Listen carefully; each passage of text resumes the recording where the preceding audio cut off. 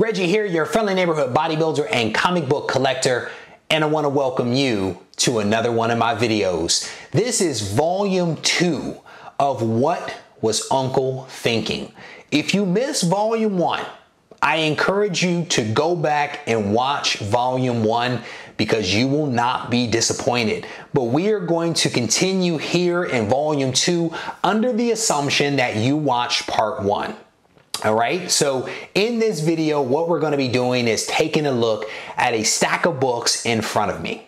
And this stack of books represents, to some degree or another, my attempt to complete a couple of runs and to fill some gaps in some books. There's also a couple of random books in here that I picked up because I thought they were cool. And I would definitely encourage you to watch until the end of this particular video because there is a big book at the end that you will not want to miss. All right?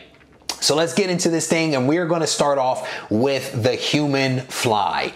And I don't know why I got The Human Fly, but I've seen this title several times and I just had to pick it up. This is number 1 of the Human Fly. This is a newsstand version. I've never read it before, but I am going to read it and we will see how this thing turns out.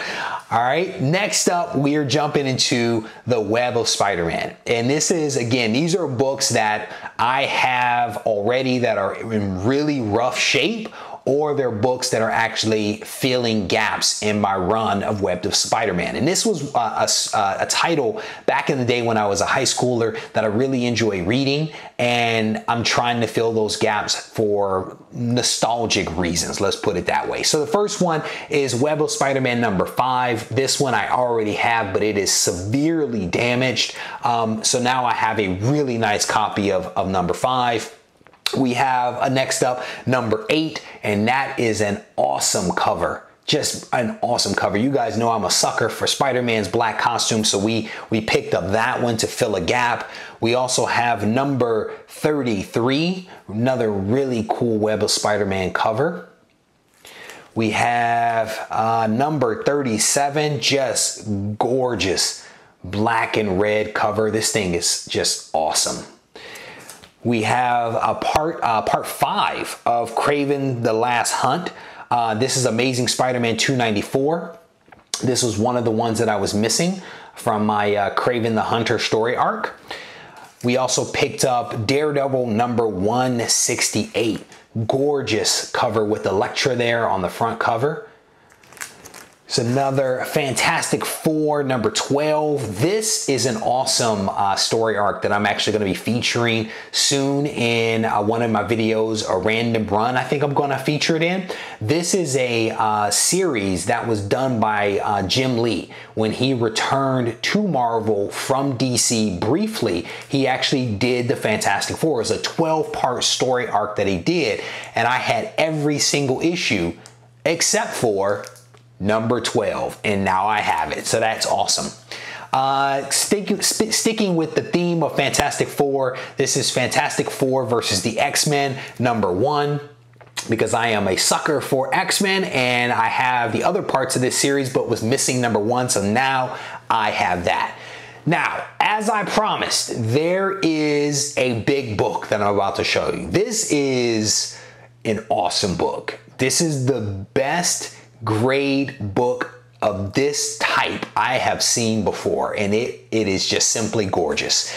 So it is The Man Without Fear, Daredevil himself, number 1. This thing is just awesome. It really is. It is in gorgeous, gorgeous shape, and I am so pleased to have this book as part of my collection. I am going to send this gorgeous thing off to be graded along with some other books. I think I still have Spider-Man number 1 back there and a couple of other awesome books that I'll send off to CGC to have graded hopefully sometime soon, but definitely pumped to have this book in the collection. I told you you would not be disappointed if you waited until the end. As always, guys, I want to thank you for taking the time to watch this video. I hope that you enjoyed it. And as I mentioned, there are more books to be seen as part of What Was Uncle Thinking, Volume 2. Stay tuned.